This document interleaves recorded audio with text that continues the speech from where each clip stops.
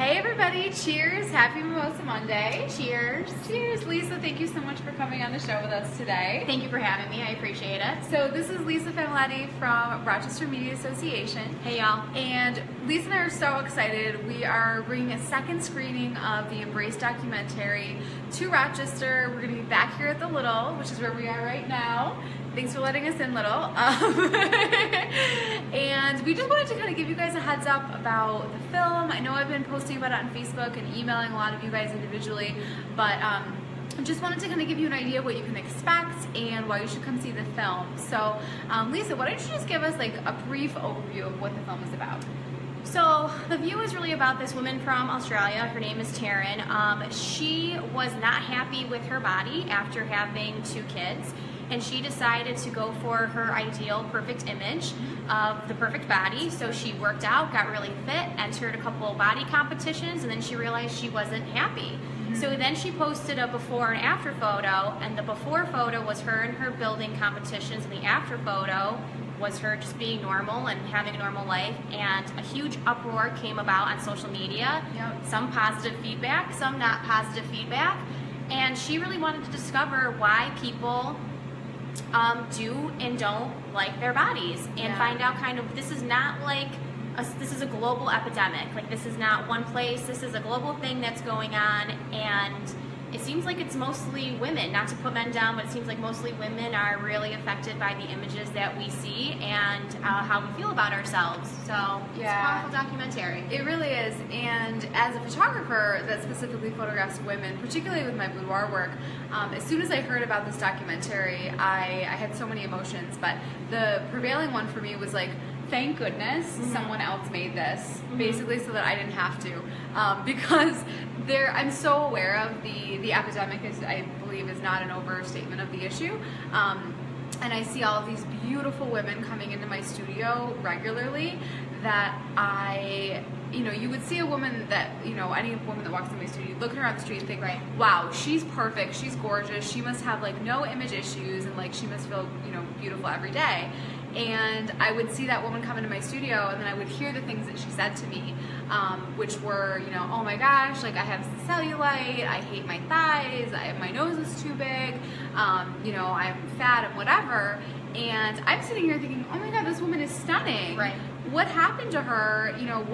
What message has she been given by the media and by our community at large that makes her feel that way? So I've been for 5 years kind of examining this issue on my own, and I love that there's a documentary that I can share with so many women and men in my life now that's in Rochester, that especially at this screening, that we can bring this issue out into the light and we can talk about it, because I think that once women are able to share this sentiment and really come together and at least address it as a community, I think that we have a better chance at fighting these negative messages and redefining things how we want them to be.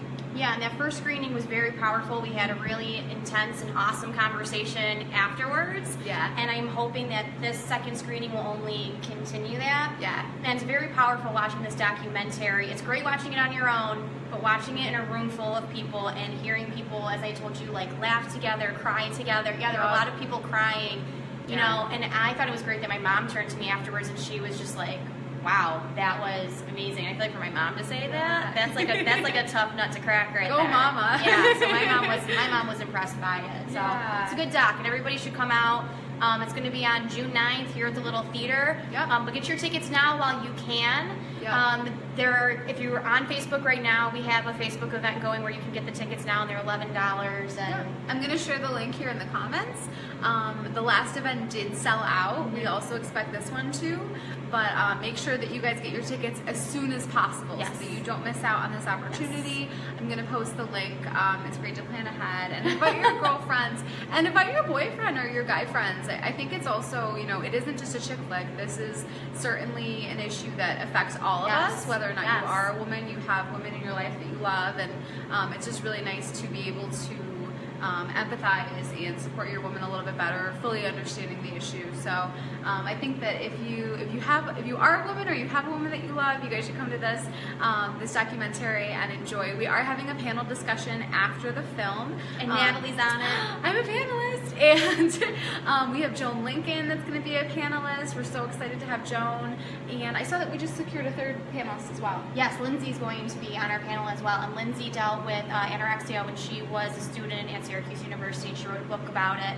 So she's going to be really great. And then Nikki Rudd is going to be our moderator for this one. So Awesome. it's going to be really, really great. Oh, I'm so excited to share that panel discussion with everyone and get you guys involved in the conversation as well. So if you guys have any questions, feel free to post them.